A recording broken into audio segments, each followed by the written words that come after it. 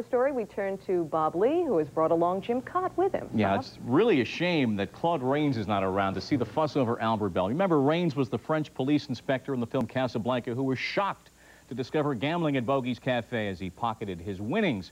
Corked bats, stuffed baseballs, they are not taught in the Boy Scout manual, but they're part of the national pastime. Now, corking bats, the most common way is just to bore open a canal here at the end of the bat, maybe go down the size of a dime on the opening, maybe even a little bit smaller, and go down anywhere 3 to 6 inches, take the wood out, put in the cork or a light substance, maybe a super ball or a bunch of little super balls, then repair the end of the bat. You get a lighter bat. You then get more bat speed, and when players are caught, you get explanations that sound like a grown-up version of the dog ate my homework. With Albert Belle, you have the added intrigue out of Gordon Liddy when the bat vanished for a while. Corked bats and scuffed baseballs. Tonight's cover story.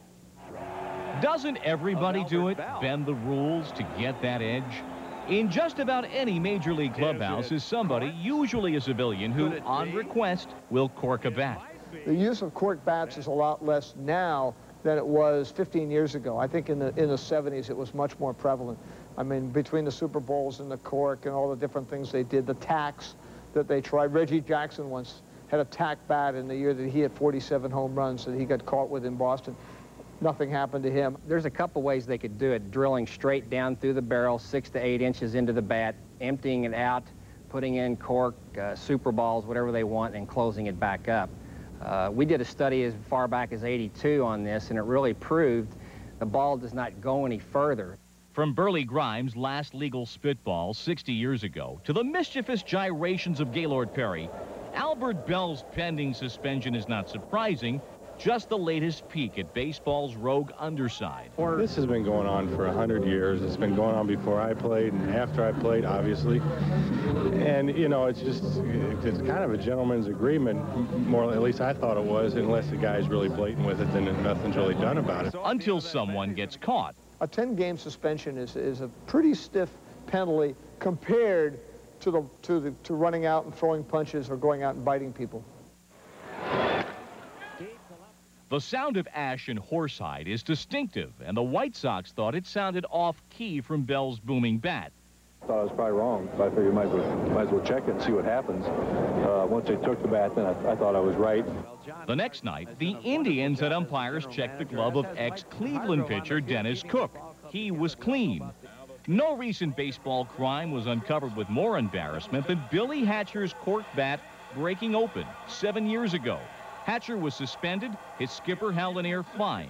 Hatcher's explanation? I'm telling you right straight up now that, you know, I had no idea that the bat was corked.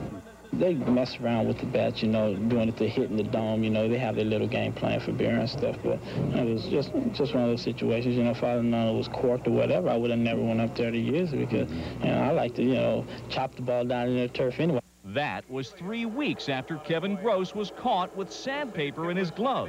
His explanation.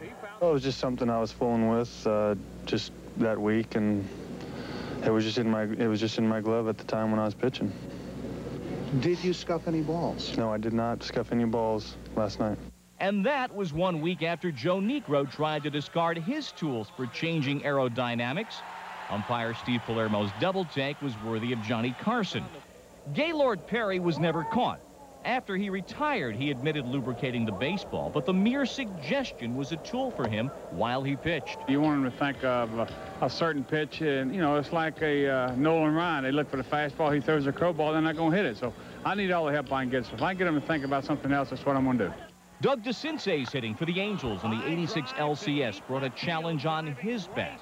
The Boston Red Sox were claiming my bat is corked, and I take it as a compliment, really, because I don't cork my bats, and the ball does jump off my bat pretty crisply, and it comes from hitting the ball hard. But I did decide that I had to go and cork one bat today and bring it on out here. And, ladies and gentlemen, here is a corked bat. Those who scuff and those who cork are accepted quietly, and those who don't take the suggestion or the suspicion as the ultimate compliment. All right, the aerodynamics.